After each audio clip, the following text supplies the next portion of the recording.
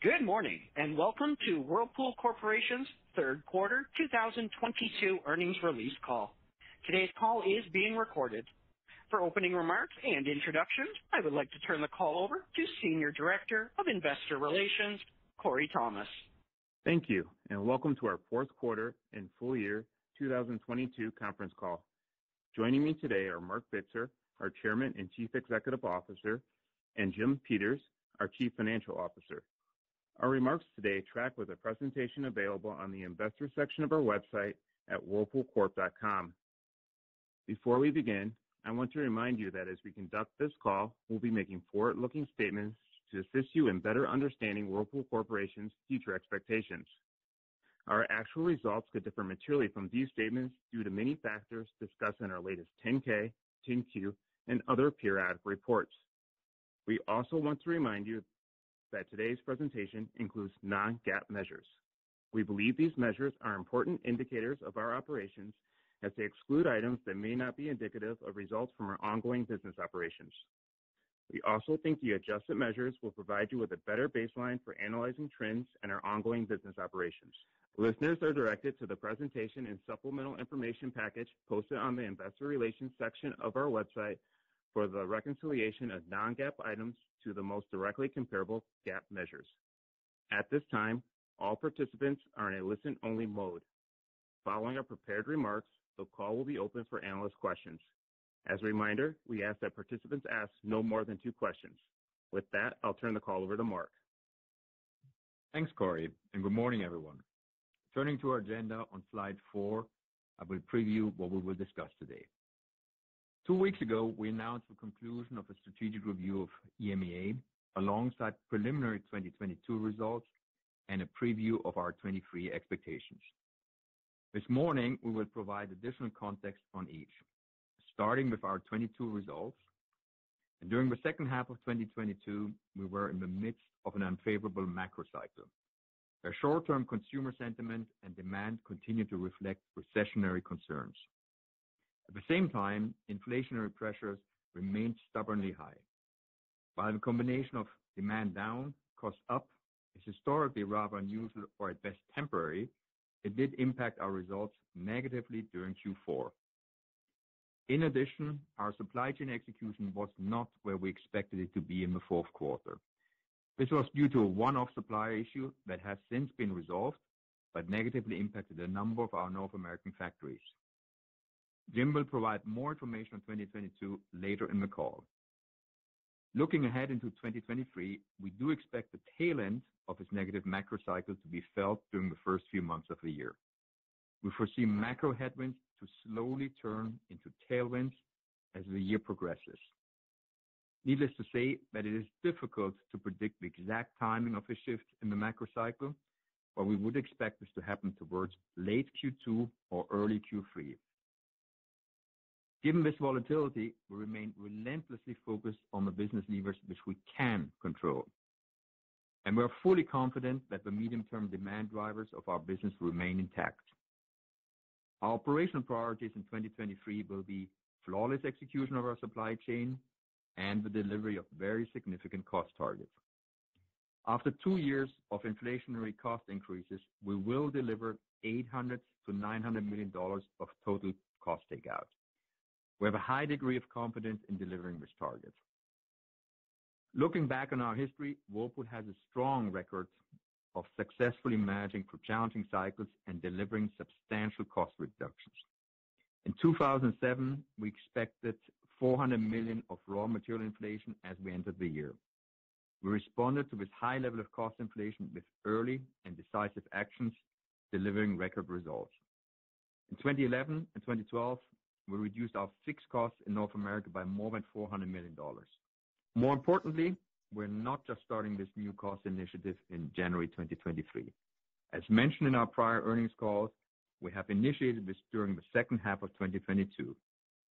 As a result, the maturity of the underlying actions has advanced significantly, thus giving us a high degree of confidence in the delivery of cost targets. Now turning to slide 5, I will provide an update on our strategic review of EMEA and our portfolio transformation. I am very happy with the EMEA transaction, its value creation, and how it fits into the broader context of Whirlpool's portfolio transformation that we have been discussing. In April of 2022, we outlined how we would continue our multi-year journey of transforming Whirlpool into a high-growth, high-margin business. Let me first remind you why we are transforming our portfolio. As we sit here today, we are operating in a very different world than we were just 10 or 20 years ago. It is a less global world. Global scale was significant in the past, but we're now experiencing diminishing advantages of that. The benefits from regional and local scale have become even more apparent and compelling. At the same time, Whirlpool has raised the bar for long-term value creation. It is with this mindset that we critically assessed ourselves, and we are focused on transforming our portfolio into a high-margin, high-growth business. Recent actions include adding InSinkErator to our already strong brand portfolio and agreeing to contribute our European major domestic appliance business into a newly formed entity with Arçelik.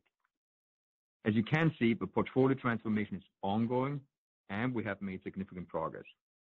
I'm confident these actions have us well positioned to delivering growing shareholder value over time. As a reminder, as a result of our transactions we executed in 2022, we will see an increase in free cash flow of approximately $350 million in 2024. Now, turning to slide 6, I will share more about the strategic review of our EMEA business. We assessed a range of options with the goal of maximizing value for our shareholders, employees, and consumers. We are pleased with the outcome of an agreement to contribute our European major domestic appliance business to a newly formed European appliance entity with Arçelik. Arçelik is a company that we know well, having executed a number of transactions with them.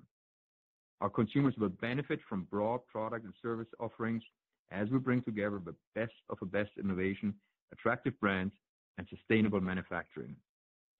We will own approximately 25% of a new company, and we expect the transaction to close during the second half of 2023, subject to regulatory approvals. The new company is expected to have over 6 billion euro of annual sales with over 200 million euro of cost synergies. It is important to note that we're retaining our ownership of our EMEA KitchenAid business. Our global KitchenAid small appliance business is one of the 3 strong pillars of our value-creating business model with a structurally attractive margin profile. Turning to slide 7, I will discuss our value creation expectations from the actions we have taken in the EMEA region. We expect to participate in the significant efficiency the new company will generate, including sustained productivity, building upon already established purchasing capabilities, and continued commitment to product design, innovation, and sustainability. We have a potential to unlock long-term value creation through our ability to monetize our minority interest at an estimated net present value of $500 million. Even though we envision a long-term profitable relationship with Arçelik, the shareholder agreement includes a number of exit options at predetermined parameters after 5 years. Our 40-year Whirlpool brand licensing agreement will generate predictable cash flows of more than $20 million per year. Overall, we expect $750 million net present value of future cash flows. Separately, through the previously executed divestiture of our Russia business, we continue to expect up to $260 million of deferred payments. Now I'll turn it over to Jim to review our fourth quarter results. Thanks, Marc, and good morning, everyone. Turning to slide 9, our fourth quarter performance was impacted by a one-off supply chain disruption in North America and elevated cost inflation. Despite this, I want to highlight that our previously initiated cost actions remained on track. Additionally, raw material costs remain elevated, but we are beginning to see improvement. In the fourth quarter, we delivered ongoing EPS of $3.89 and ongoing margins of 3.5%. As results benefited from a full-year adjusted effective tax rate of 4%. Turning to slide 10, I'll review results for our North America region. As expected, the inflationary environment and increasing interest rates continue to weigh on demand, and cost-based pricing actions partially offset elevated cost inflation. Our production volumes were impacted by approximately 5% due to a one-off supply chain disruption, as mentioned before. This disruption involved one critical supplier providing a common platform of parts for multiple manufacturing locations and products, and was resolved in mid-January. This disruption also negatively impacted price mix, as we had previously committed investments in anticipation of value-creating holiday promotions. Given the confidential nature of the ongoing discussions with the supplier, we will not share any additional information about this situation. Even with the supply challenges faced in the quarter, we successfully maintained our recent sequential quarterly share gains. We are confident that the actions we put in place have us positioned to win, and we remain confident in the structural strength of our North America business. Turning to slide 11, I'll review our results for our Europe, Middle East, and Africa region. Excluding the impact of foreign currency and the divested Whirlpool Russia business, fourth quarter revenue was down approximately 9%. The region delivered break-even EBIT margins during the quarter as cost-based pricing actions offset lower volumes and cost inflation. And as Mark mentioned, we completed our strategic review of EMEA. Until the close of the transaction, EMEA's performance will continue to be included in our ongoing results. Turning to slide 12, I'll review results for our Latin America region. The region saw demand declines that were moderate compared to the steep declines experienced during the third quarter. The region's cost-based pricing and strong cost actions resulted in flat revenue and solid EBIT margins for the quarter. Turning to slide 13, I'll review results for our Asia region. On a full-year basis, excluding the China business and the impact of foreign currency, revenue grew by approximately 5%. Cost-based pricing actions were more than offset by weaker demand and continued cost inflation, resulting in an EBIT margin of 2.7%. Now I'll turn it over to Mark to discuss our perspective on 2023. Thanks, Jim. Turning to slide 15, I will share how we expect the current operating environment, marked by softer demand and still elevated but easing costs, to impact 2023. As we enter the new year, we continue to expect consumer sentiment to negatively impact demand. This is expected to be more pronounced at the beginning of the year, the first half demand to be down by 5 to 10%. And we expect demand will improve each quarter and to exit 2023 with flat industry volumes. We strongly believe in the favorable mid- and long-term demand tailwinds, in particular in North America. The undersupplied aging housing stock is the oldest it has ever been, and we expect this will drive new construction demand in the mid to long term. In the short term, the sharp increase in mortgage rates has suppressed existing home sales, but consumer equity remains very strong. As a result, we do expect a sustained high level of remodeling activities in the home and the kitchen in particular. Putting it differently, in the short term, consumers may be reluctant to buy a new house, but they will use their strong balance sheet to remodel their home. From a go-to-market perspective, we expect 2023 promotional activity to be at similar levels as the second half of 2022. Also looking to the second half of 2023, we continue to expect the promotion environment to remain below pre-pandemic levels. From a raw materials perspective, we see raw material costs easing throughout the year. Steel spot rates have come down significantly, and we have started seeing the benefits of this in our annual contracts. We also see improvements in resins and ocean freight. At the same time, there are still a number of commodities, such as nickel and strategic components, where we are faced with persistent high cost levels. Turning to slide 16, our 2023 operational priorities are clear. First, we aim for flawless execution of our supply chain. Now, let me start out by stating a flawless execution is easier said than done. Our supply chain model has served us very well over many decades, but it is a cost efficiency-driven supply chain model characterized by long transportation lanes from low-cost countries, a high degree of parts complexity, and a high percentage of single sourcing. This historic supply chain model is cost efficient, but has not been resilient enough to cope with the unprecedented COVID-related volatility and disruptions. Over the past 2 years, we have reduced our parts complexity from well over 110,000 active parts to slightly more than 70,000 active parts. In the midterm, we do see a path to drive this number to well below 50,000 parts. At the same time, we significantly expanded our dual sourcing from single sourcing. We put our priority on high-value strategic parts and components and have come a long way in de-risking this part of our supply chain. But we still have a tail end of lower-value parts that are single-sourced. This will be our focus in the coming months and years. As mentioned before, our second operation priority is a cost reduction of $800 to $900 million. We expect to deliver $500 million in net cost takeout actions by removing over $250 million of premium costs and inefficiencies from our supply chain operations, and continuing to be disciplined in our discretionary spending and headcount management. Compared to the summer of 2022, our current global salaried workforce is already down by 4%, and we will remain very disciplined throughout 2023. In addition to these net cost takeout actions, we do expect $300 to $400 million in raw material cost reductions, adding up to the $800 to $900 million total cost target. As you look at the seasonality of this cost reduction, you will note that it is more skewed towards the second half of 2023. There are three factors explaining the seasonality, which specifically impacts Q1. First, it's important to remember that we have higher cost inventory as we enter 2023, creating a lagging effect of easing raw materials.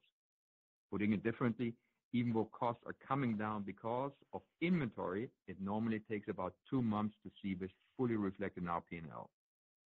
Second, we're lapping periods of lower year-over-year inflation as cost increases peaked in the third quarter of 2022. Third, as you may recall, we have a variety of material contract lengths with quarterly and annual durations, which creates somewhat of a lag. Now, with many of our annual contract negotiations now complete, we have line of sight to deliver $300 to $400 million of raw material cost benefit in 2023. Now I'll turn it over to Jim to discuss our full year 2023 guidance on slide 17. Thanks, Mark. I'll review our full year 2023 guidance. In 2023, we expect a revenue decline of 1% to 2%, given softer consumer demand and sentiment, most notably in North America and EMEA, especially as the first half of 2023 continues to reflect the current macro cycles. As we reset our cost structure, we expect to expand ongoing EBIT margins to approximately 7.5% and deliver approximately $800 million in free cash flow. Our free cash flow delivery could be significantly impacted by the timing of the close of the EMEA transaction, alongside the seasonality of cash generation from the region. We expect our ongoing tax rate to be 14% to 16%, and our interest costs to be approximately $325 million, which reflects the incremental debt from the InSinkErator acquisition. This represents a full year ongoing EPS range of $16 to $18. Turning to slide 18, we show the drivers of our full year ongoing EBIT margin guidance. We expect price mix to be negatively impacted by 225 basis points. As our availability improves, we expect to participate in value-creating promotions partially offset by positive mix driven by a strong lineup of new product introductions. Next, as we execute $500 million of strong cost takeout actions throughout the year alongside raw material benefits, we expect a positive 425 basis point impact to margins. Continued investments in marketing and technology alongside currency headwinds are expected to negatively impact margins by 125 basis points. As we navigate temporary demand declines, an easing inflationary environment, and execute our decisive cost takeout actions, we expect to deliver approximately 35% to 40% of our earnings in the first half of the year. We are confident that we have the right actions in place to navigate this macro environment and deliver approximately 7.5% EBIT margins. Turning to slide 19, we show our regional guidance for the year. Starting with industry demand, we expect most of our regions to continue to be impacted by a subdued demand environment, particularly during the first part of the year, as consumer sentiment is still impacted by the macro environment. In North America and EMEA, we expect a contraction of 4% to 6%, and in Latin America, we expect a contraction of 1% to 3%. In Asia, we expect industry to accelerate by 2% to 4%. Despite the expected declines, we expect industry volumes, particularly in North America, to be approximately 6% above 2019 levels. We expect EBIT margin expansion across all regions, driven by our strong cost takeout actions, as well as raw material inflation tailwinds. In North America, we expect to deliver full-year margins of approximately 12%, with the region exiting the year with margins of approximately 14%. We expect EMEA to deliver approximately 2.5% margins. In Latin America, we expect to deliver EBIT margins of approximately 7% as cost takeout actions are partially offset by continued macroeconomic and geopolitical volatility impacting demand. Lastly, we expect EBIT margins of approximately 5.5% in Asia, driven by top-line growth and strong cost takeout actions. Now turning to slide 20, I'll discuss our capital allocation priorities, which remain unchanged. We have invested over $5 billion in capital expenditures and research and development over the last 5 years, reflecting our commitment to deliver a high-growth, high-margin business. During that same time period, we have returned over $5 billion cash to shareholders, including $900 million of buybacks in 2022 and a 25% increase in our quarterly dividend, representing the 10th straight year of dividend increases and nearly the 70th consecutive year of paying dividends. The continued strength of our balance sheet, with $2 billion of cash at the end of the year, has given us the flexibility and optionality to pursue value-creating opportunities like the acquisition of InSinkErator in 2022. In 2023, we are prioritizing debt repayment, driving an optimal capital structure, and maintaining our strong investment-grade credit rating. Now I'll turn the call over to Mark. Thanks, Jim. Turning to slide 21, let me close with a few remarks. In our 111-year history, we have built a proven track record of successfully operating through challenging macro cycles, and we're confident in our ability to deliver margin expansion in 2023. We will flawlessly execute on our supply chain initiatives, while our reset cost structure is expected to deliver $800 to $900 million of benefits. In addition to these actions, the ongoing portfolio transformation will unlock value and enhance our financial profile. With the addition of InSinkErator and the EMEA divestiture, we expect to deliver approximately $350 million of incremental free cash flow in 2024. The EMEA transaction alone is expected to deliver a 200 basis points improvement to return on invested capital, alongside a 150 basis point improvement in ongoing EBIT margin. These improvements, coupled with a healthy balance sheet, are the foundation of our firm commitment to returning cash to shareholders. Let me remind you, 2022 represents our 10th consecutive year of dividend increases with a 25% increase to our quarterly dividend. Additionally, we repurchased $900 million in shares, returning a total of $1.3 billion in cash to our shareholders. Also, in the future, we will continue to maintain a solid balance sheet by providing attractive returns to our shareholders. We are well positioned competitively, seeing favorable market share trends, and will continue to benefit from long-term demand tailwinds to our industry. Now, we will end our formal remarks and open it up for questions.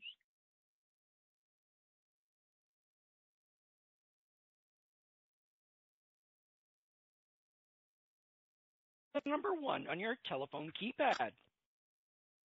Your first question comes from a line of David MacGregor from Longbow Research. Your line is open. Yes, good morning, everyone. Mark, I just wanted to ask you. Yeah, good morning, Jim. Good morning, Mark. I guess it's sort of a two-part question. On slide 21, you talk about setting yourself up for 2024, and I'm just wondering, are you kind of providing kind of a high-level view that by 2024 you think you can get to 11 to 12% ongoing EBIT margins, or is that just you feel like you can make progress towards that goal? Second part, really just want you to comment on what happened in the fourth quarter promotionally. There's a lot of programs there. You've said in the past you don't expect promotional activity to revert to pre-pandemic levels. Do you still feel this to be true? And if so, what are you seeing that gives you confidence in that view and your second half price mix expectations? Thank you. So David, let me first address the first question. Obviously, we're just giving guidance for 23, so it's a little bit too early to give a guidance for 24. Having said that, I think you're correct in the read that there's a lot of positive elements which will come through in 24. First of all, as you heard from our prepared remarks, there's a lot of reason to believe that consumer demand, in particular U.S. housing, as it exits 23, will head into much stronger years. Because, as you know, there's a fundamentally structurally undersupplied housing market in North America, but not only North America, which at one point will materialize. So that's on the demand side. Also on the cost side, with the heavy lifting which we're doing now on the cost reduction, we will reset our cost base, which will set us up very well for 24. In addition, you have other elements. You have, the full contribution of InSinkErator on the margins and the cash flow. And, assuming that we can close the European transaction, that on its own will give an additional lift on cash flow and by definition on margins as you look at the total company. So with all of that in mind, yes, in 24, I would say we're much more confident that we're heading towards these long-term shareholder value creation targets, which we set out. So, and I think 24 from that perspective will be a critical proof point. And at this point, we're pretty confident towards that. To your second question related to promotion, I would say, David, as we observe the entire back half of 22, it was by and large pretty much as we anticipated, i.e. we expected, and we always expected a higher level of promotion to essentially a previous period which was completely absent of promotion. But it's still important to note that even what we saw in the back half of 22, it was quite a bit less than pre-COVID. So I would call it right now, we were faced with a moderate promotion environment. And from what you heard from my prepared remarks, we expect a similar environment also as we look in 23. Thank you. Your next question comes from the line of Sam Darkatsh from Raymond James. Your line is open. Good morning, Mark. Good morning, Jim. How are you? Good morning, Sam. Two, I guess, themes to my questions. First would be around EMEA. I think normally EMEA is much more profitable seasonally in the second half than it is the first half. I'm assuming that's going to occur in 23 also. And I think it looks like you're including EMEA throughout the entirety of the year. So what's the likelihood or what's the general quantification if a transaction does close as you expect for incremental dilution to EPS guidance from the absence of a profitable EMEA in the back half? And then, Mark, if you could also talk about the terms of the options that Arçelik has after 5 years. I didn't see it in the filings. Just trying to get a sense to ascertain the likelihood of an $800 million transaction or a $500 million PV. Thanks. Sam, let me first address the first one on what is in the guides and how the guides might be impacted by the closure of the transaction. First of all, on a high level, to keep it simple, the timing of a transaction will probably impact the EPS to a much less extent. On the cash flow, there's more moving parts, and that's just driven by, even though historically we never show regional cash flows, but European cash flow throughout the year is much more volatility than the other regions, i.e. a pretty big cash drain and then cash build towards the back half. So depending on when we close it, that has more of an impact on cash flow and a much less impact on EPS. On the principal profit seasonality, also keep here in mind, yes, Europe is a little bit more skewed towards Q3 and Q4, but that is largely driven by the very profitable KitchenAid small domestic appliance business, which, similar to North America, has a heavy share of Q3 and Q4 sales. So if a transaction closes, keep in mind that part of the business stays with us, so as such should not impact the EPS that much. And that's probably also why, depending on where you potentially close it, Q3 or whatever, I don't expect a major impact on EPS from everything which we see today. Now, to your second question, as it relates to the terms of a transaction, particular shareholder agreement, I think you will understand why we will not reveal all the details of a transaction. But let me assure you, there is As we discussed, after 5 years, there are multiple exit opportunities defined in the shareholder agreement.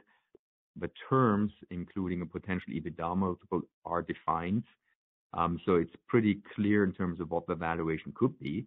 At the same time, and that's why what you see behind this $500 million, which by the way is a discounted value of the 5 year. But I also want to underline what I said in the earnings or in the prepared remarks is, we have a long-term potential profitable relationship in mind. But of course, as you would expect us, there are various terms of a potential exit predefined and predetermined. So there's no negotiation down the road.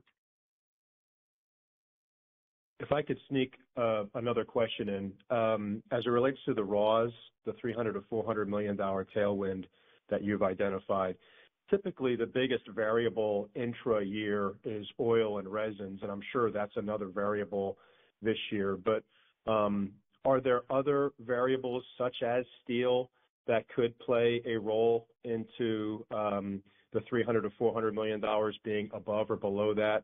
I.e., are you having more of your steel off contract than on contract, something along those lines?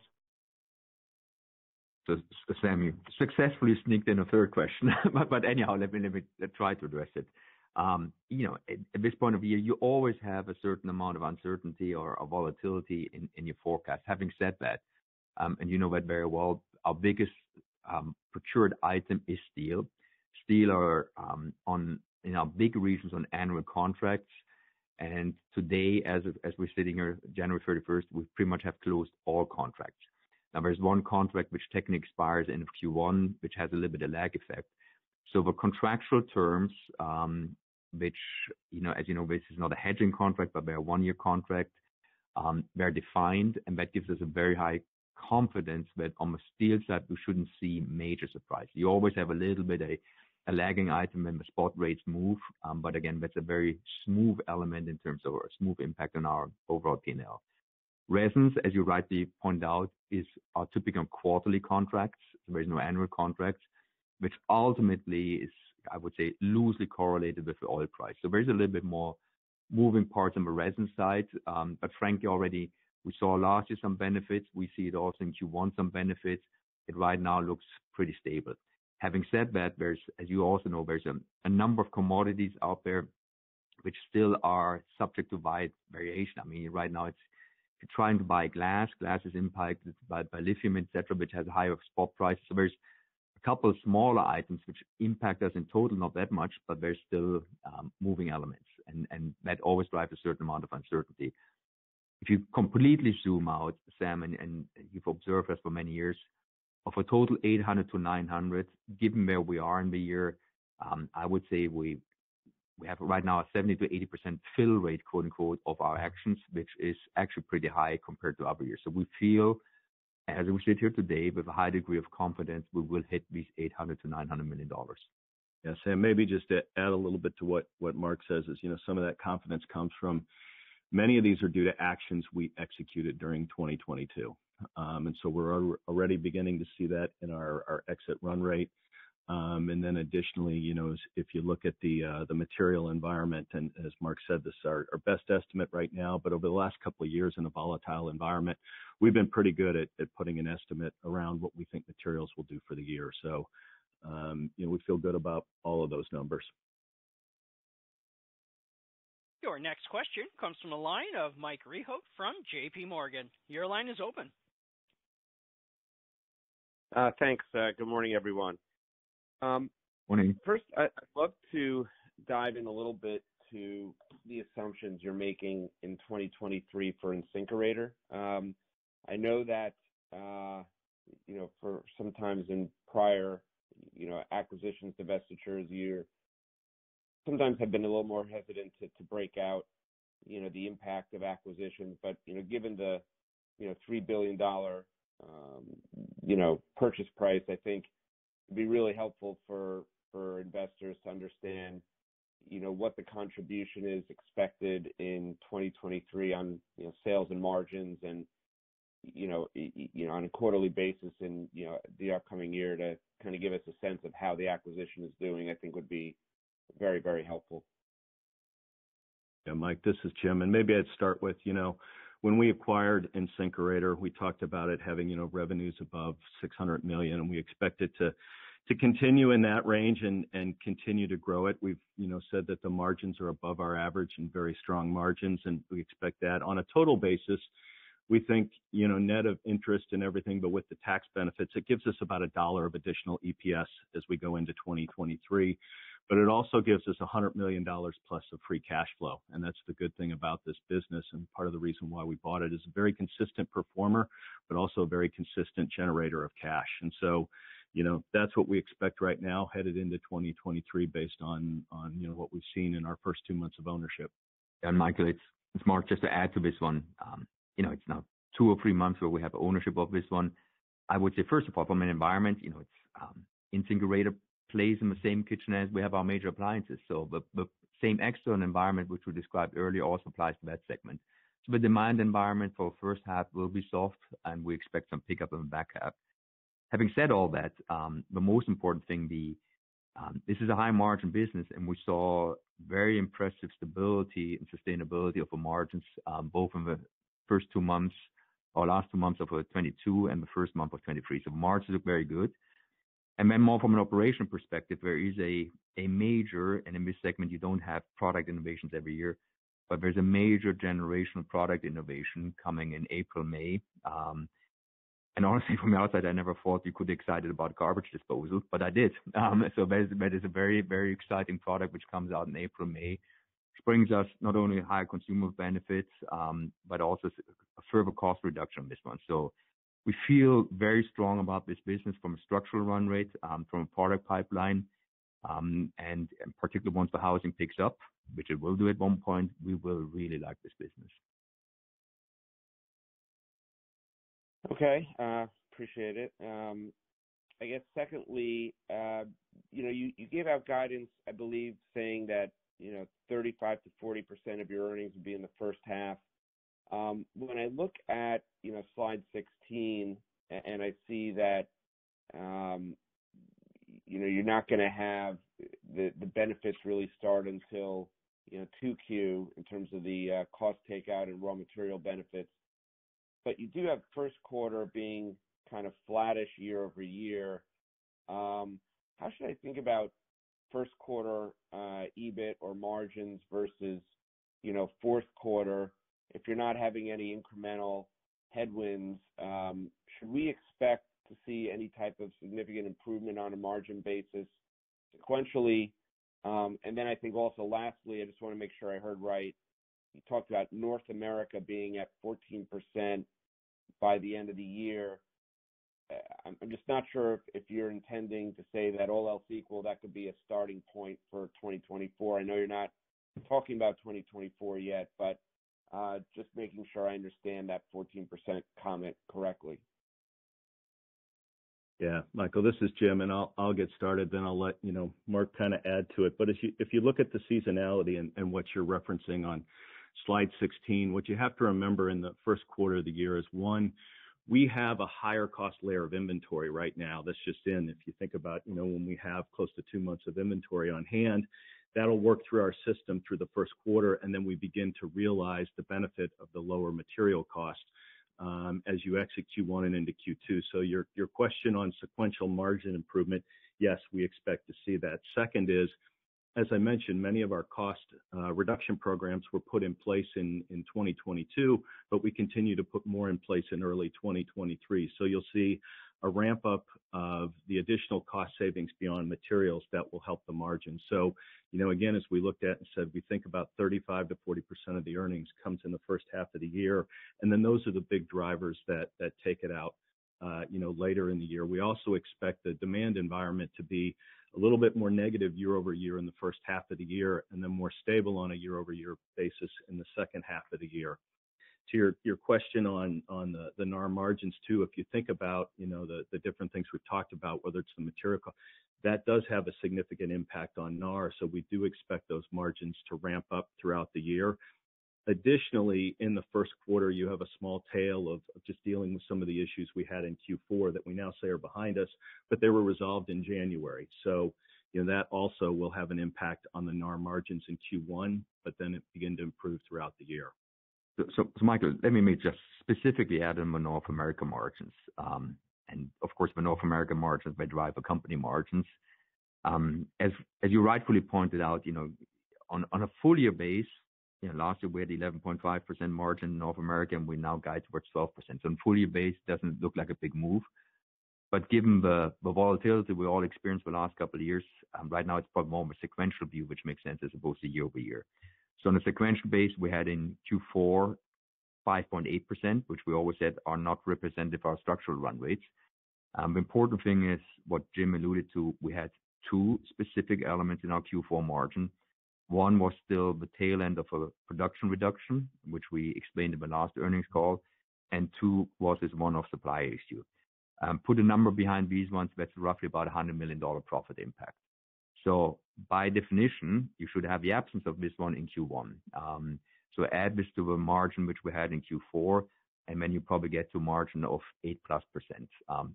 To be clear, this is not a guidance, but that's what you should expect, and that's what we would expect from our internal run rate. So you will see sequentially a significant margin expansion in Q1, and then throughout the year, as the raw material benefits start kicking in, as we explained on page 16, every quarter we would see a sequential margin improvement with an exit run rate, which is then getting much closer again to our long-term value creation targets. Your next question comes from the line of Liz Suzuki from Bank of America. Your line is open. Great, thank you. I'm just curious what your relationships with your retail customers look like today, just given the disruption in the fourth quarter, and has Whirlpool lost shelf space to other brands, and then how do you get that back? Is there a built-in backlog? Like, were there contracts with retailers that you can now fulfill those those orders, or how should we think about the market share regain in 2023 in your assumptions? So Liz, I guess this question relates particularly to North America or US, so let me respond particularly to US. In Q4, we had a market share which was pretty much identical to the Q3 market share. As a reminder, Q3, we picked up sequential market share, so we made a little bit progress, but we did not further expand that progress in Q4, but basically held it stable. Honestly, internally, we expected share gain, and again, we're coming back to the supply constraint which we had in Q4. So we do expect in Q1 and then also subsequently margin, our sequential, not only margin, but also market share gains. And that's what we kind of right now plan and what we see right now also happening in January. Particular to the relationship with retail, first of all, particularly for US, you always got to differentiate between builder and traditional retail. The builder side, as we probably explained over last years, not just the last year, we made tremendous progress on expanding our market share. We're now well above 50% in that segment. By definition, that segment is right now suppressed because we have a kind of a housing issues and the housing constraints in Q3 and Q4. But at one point that will fully benefit us. On the traditional retail side, as of today, we have not lost floor space. But it's also clear, we got to provide our retailers with the products which they can sell. We have a lot of fantastic innovations launched and in the pipeline, be it the Maytag pet program, the 2-in-1 top load, or the dishwasher, which is a brand new architecture. So we know we can sell more. We know it's floored, and we will fulfill that supply need. Great, thank you. Your next question comes from a line of Mike Dahl from RBC Capital Markets. Your line is open. Good morning. Thanks for taking my questions. Mark, Jim, I appreciate all the color so far. If we look back at the last 6 months, I think it's taught everyone that, visibility can be challenging. It's a quickly changing environment. When we look out at the housing landscape today, a single-family permit is down 40% year on year. Home sales are down in the mid-30s still. Home prices have started to soften. These are all leading indicators, right? And so I guess I'm wondering, I understand your long-term views on housing, but I guess the question is, why the conviction that all these headwinds will be behind you by the end of the first half of this year? Yeah. So Michael, I can probably address in particular the U.S. housing side. As we said before, U.S. housing, we don't expect a major uplift in the first 6 months of this year. However, the long term and even kind of probably post-summer, I do expect and see some recovery. First of all, you got to differentiate two elements, the existing home sales and the new home construction. The existing home sales, just if you look at the numbers, the last couple months kind of fell from a run rate of more than 6 million to now slightly below 4 million. That's slightly below 4 million. You got to go back several decades to see such a low level, which is below any sustainable run rate, and it's probably effect of ultimately mortgage rate shocks coupled with high home prices. So what you earlier said as a leading indicator, home price starting coming down, that is actually the long-term good news for existing home sales because at one point it will improve home price affordability. Also, if you look at the mortgage rate, for those people who observed for over a longer time, last year we had the highest spread between mortgage rates and 30-year treasury bonds. That is unusually high, and most people would expect that spread to come down. So even though the Fed rates may not come down, there's reason to believe that the mortgage rates will stabilize and get back to their long-term historic spreads. So we do expect that housing affordability will improve as the year progresses, and that will ultimately trigger existing home sales. On the new home construction, many of the same factors apply, but the most important thing, right now, and you can talk to multiple industry sources, if you look at the last 10, 15 years, most people would agree there's about a 3 million unit undersupply of new homes. That is about a 2-year supply at normal run rate. So at one point, that supply will be triggered. Okay, will it all happen in 23? No, and it also will not happen entirely in 24. But it's been, if you go back in history, probably ever since housing market has been reported, this is probably the longest stretch of undersupply this market has experienced, and will not last forever. Yeah, Michael, I'd say the other thing to add in there is you have to remember that our industry is a large replacement industry, and about 55% of our business is replacement. And if you go back to the industry in 2011 was declining, in 2012 it was pretty much flat, but in 2013 you started to see some significant growth as it rebounded. And so when you look back 10 years, we're really now entering that period where you could have some very favorable replacement trends that are underlying. Additionally, if you look at what consumers are doing today, as many consumers may not be moving, do they want to stay in their homes with their existing low mortgage rates? It does lead to more remodels. And many of the times the kitchen is one of the things they remodel. So, there are other trends out there that we do see that can be and will be positive for us. Got it.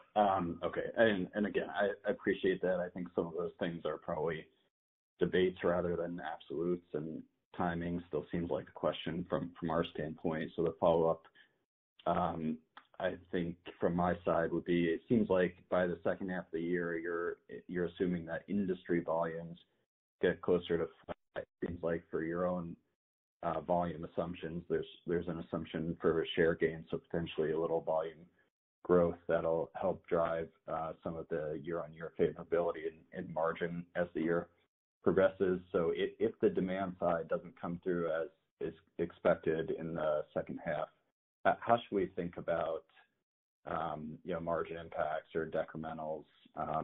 Given there's obviously a lot of moving pieces around the cost side as well. So if we're trying to isolate kind of the volume side and how that plays into it, how should we be thinking about that? So Michael, maybe it's just, and again, we're only talking about North America right now. On this page 19 on our presentation, we guide, or our assumption for the market is -6 to -4 on North America on a full year base. Keep in mind that comes on top of a 6.5% down in 22. So to Jim's earlier point, at one point you just reach a floor of what is replacement market. Replacement markets are now already 55%. So the pieces which can move, i.e. the discretionary purchase, at one point you're at such a low level that a further downside risk is realistically fairly small. I would say from today's perspective, if at all, I would more see upside risk, even though I wouldn't probably call it risk, but right now there's a lot of arguments to be made by it will start recovering. To the earlier point about, we can all argue about the timing of a slow consumer recovery. it doesn't change the fact that the mid and long-term fundamentals are strong ones. And just, people want to bet against the U.S. housing market, so be it. We do believe that the long-term U.S. housing market is a very strong one and will fully recover. Your next question comes from the line of Susan Maklari from Goldman Sachs. Your line is open. Thank you. Good morning, everyone. Good morning, Susan. Mark, my first question is, given your background and experience operationally with the business in various regions that have faced different challenges over time, how do you think about the North American operations today, the opportunities there, and the opportunity to hit some of those initiatives that you outlined in your comments? Yes, Susan, I think that's obviously a very macro question with a pretty big time horizon, but I would actually come back all the way to our decisions and what we plan with our portfolio transformation. I am a firm believer in the long-term fundamentals of North and South America, coupled with an exceptionally strong market position, which we have in both parts of the world. So will the North American market go through some cycles which are largely driven? Yeah, because we're still living in a post-COVID world and in the interest rate shock. Yes, it doesn't change my fundamental perspective about the long-term health of this market, the long-term health of our position in the market, and our ability to deliver very strong margins in the market. And we will deliver it and we will demonstrate it. But again, I've been observing, I was responsible for North America ever since 2008 or 2009. So I've seen the ups and downs of this housing market. I think I have pretty good access to one or two of the numbers of a housing market. You can't ignore the market that has been undersupplied for 15 years, but at one point it will recover. Because the one thing interest rates don't impact are demographics, okay? And the demographics in North American household formation is solid, and there's quite a bit of pent-up demand. So I know I'm repeating myself in that optimism, but Susan, that explains why I'm fundamentally bullish on the mid and long-term prospects of North America. Yeah, okay. I appreciate that.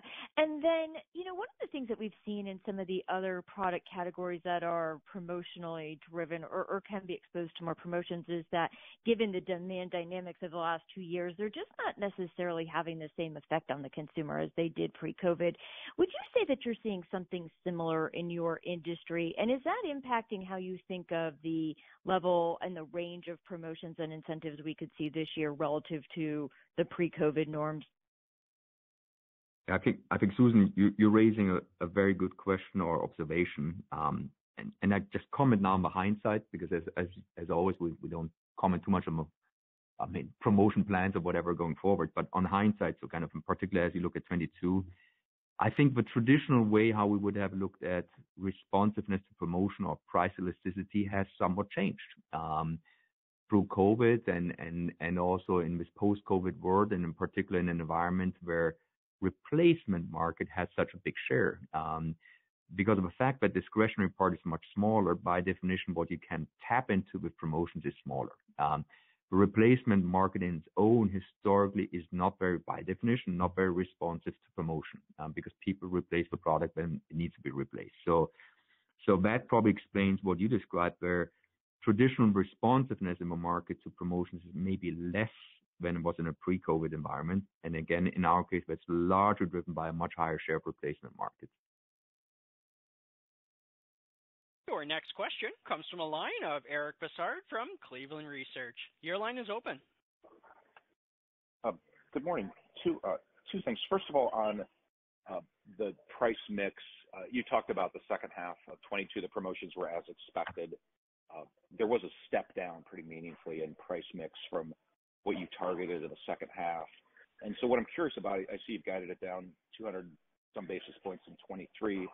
I'm curious within that, we're seeing retailers who accepted cost-based price increases on the way up now asking for a return of that as costs come down. I know you're also assuming favorable mix, but it seems like there's some trade down going on with a bit more cautious consumer. And so the question is, with that context, as you look at that negative 200 or so basis point price mix in 23, what are the moving pieces and is there more upside or more downside to that? Would love some perspective on that. So Eric, first of all, as we look in 23, you got to keep in mind that you're lapping now against 3 rounds of price increases. So by definition, at one point, the positive price mix will, by definition, just go down to 0 because you're comparing against prior year significant increases. What we have factored in is kind of promotional levels, which are similar to the levels which we've seen in the back half of 22, so that's fully incorporated. At the same time, we do strongly believe we in particular have mix opportunities.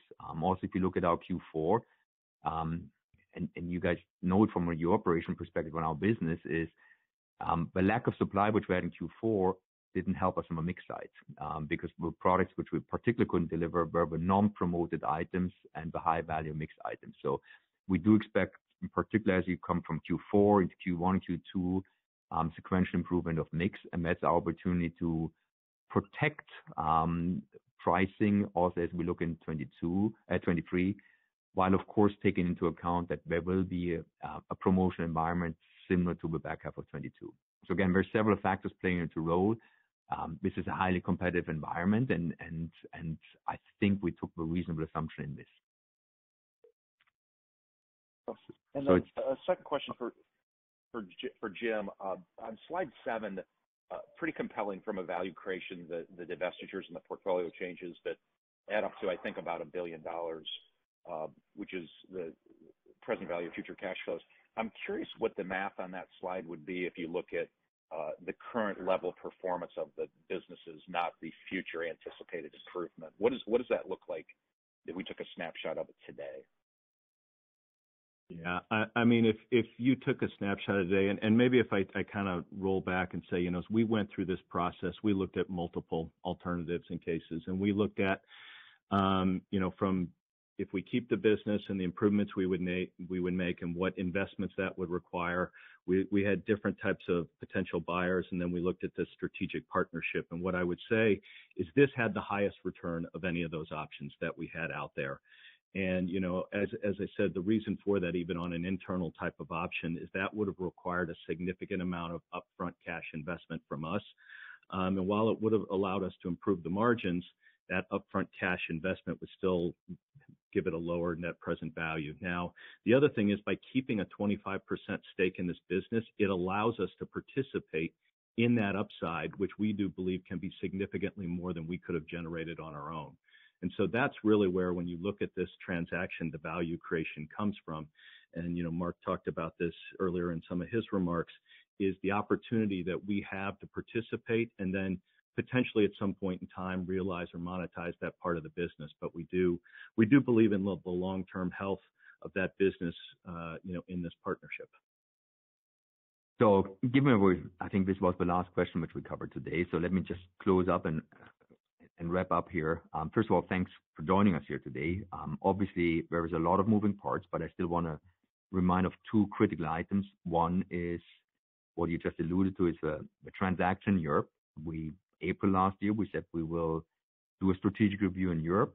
I think, as you heard from Jim, we looked at all the options. We strongly believe this is the most value-creating option of all which we looked at, and it creates the strongest business going forward. So we feel very good that we said we would be doing, and now we kind of signed a significant step. Obviously, that still needs to be closed, which we expect sometime around Q3.